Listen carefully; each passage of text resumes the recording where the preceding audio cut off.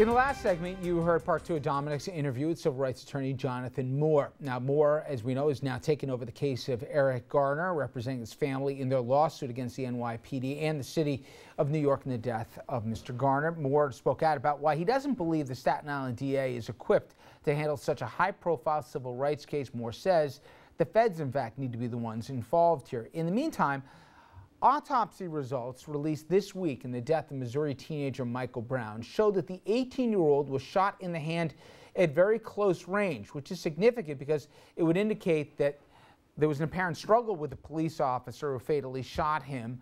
The report shows Brown suffered one of 9 gunshot wounds while in or next to Officer Darren Wilson's patrol vehicle. Police in the Ferguson, Missouri case have argued that Brown violently attacked the officer inside of the SUV and tried to take his gun.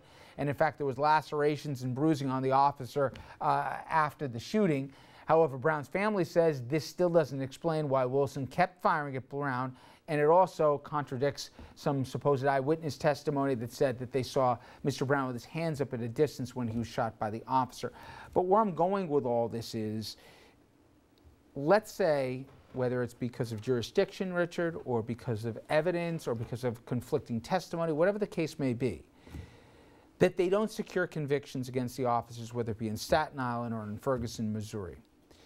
Give an idea what's happening at either the state or city level or law enforcement level to prepare for a verdict that very well will not be greeted warmly by the communities impacted by it. Well, there'll be law enforcement plans for dealing with that.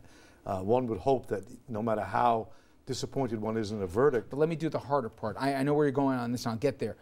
Now, before even the Staten Island district attorney decides whether or not he's going to come back, let's say, with an indictment in this case, what happens that the public isn't really privy to about preparatory conversations to say, before these guys are exonerated, if there isn't an indictment, what happens then? Is the city involved at that point? Is the NYPD? How does the indictment issue is a criminal.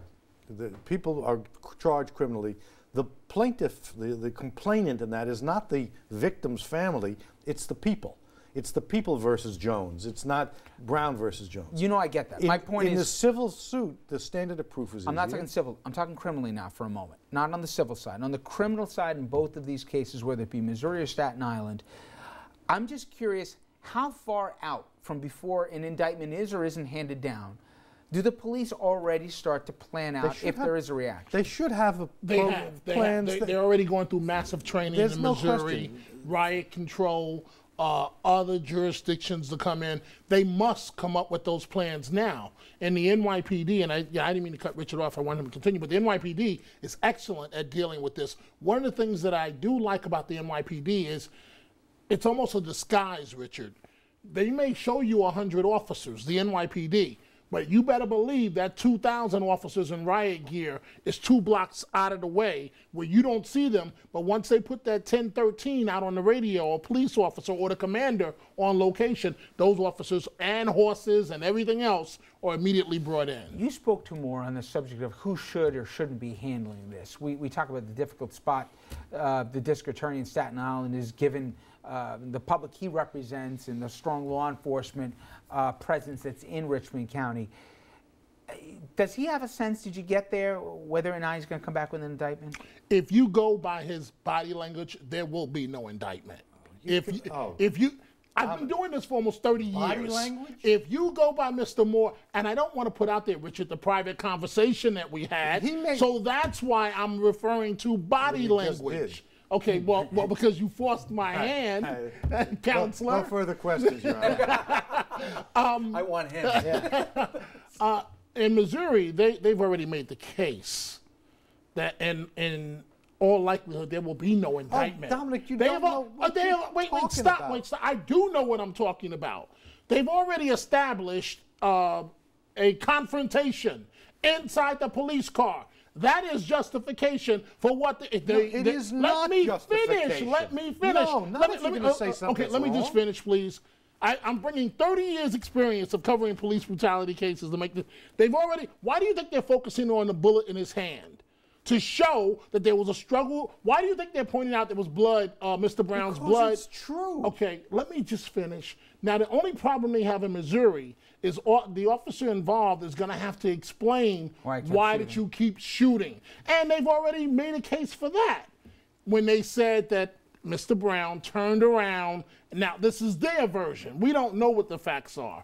When they said Mr. Brown turned, so counsel, I'll go to you once, and said that Mr. Brown was coming towards him. My prediction, there will be no indictment in Missouri, and there may not be one in Staten Island as well. At this point, there's been evidence talked about publicly that there was a struggle in the car, which seemed to be Mr. Brown's initiative. I don't know that to be the case. Even if that's true, what Dominic just pointed out is there is a whole set of other behaviors which have not been subject to the same kind of scrutiny, in which somebody shot somebody from 20 feet away. If the police officer had shot Mr. Brown up close, maybe. But the fact that there was a struggle in the car is not legal justification for 90 seconds later shooting somebody from 20 feet. That's it. That's the law. I know they just gave me the rap. I'm curious, because you do crisis management and stuff. In terms of getting out in front of the public before there's decisions made, to try to, if not cool the tempers, at least have everybody understanding where we are, do officials have to wait until the court's finished with this, or is there kind of a preemptive starting dialogue, starting conversations out there so that if and when a verdict comes back that the population in question does not think is justice, at least, you know, somebody's already started this dialogue ahead of time. It's preemptive. With any good police department, as the NYPD is a great one. Ferguson, I think, is getting better now. Can't get worse. Yeah. I mean, they are well in advance. There are conversations going on with the churches, with black ministers, with community groups, with nonprofits. I mean, that stuff has to happen in advance. I mean, you hope it's happening in Ferguson. I know it's happening in New York. There's just no question. Okay, when we come back, everyone, we want to go back in time a little bit. In fact, the anniversary, some major historic moments here surrounding our nation. We'll take a look at where we were in the month of October, in fact, this week in October, both many years ago and not that many years ago. Stay with us.